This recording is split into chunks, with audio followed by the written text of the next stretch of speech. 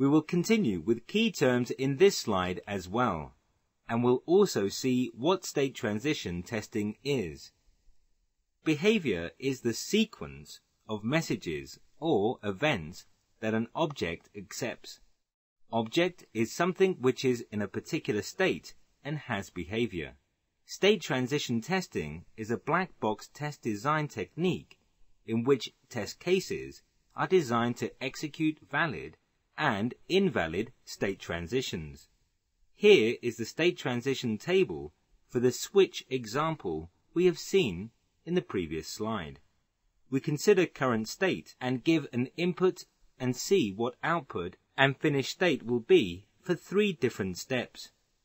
In step 1, current state is off and input is switched on. Output in this case is light on and finished state is on as well.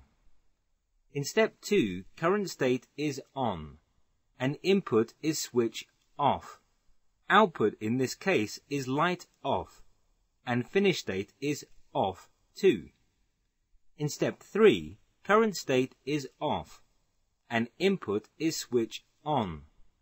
Output in this case is light on and finished state is on as well. Let us consider online banking information access scenario and come up with state transition table as an exercise.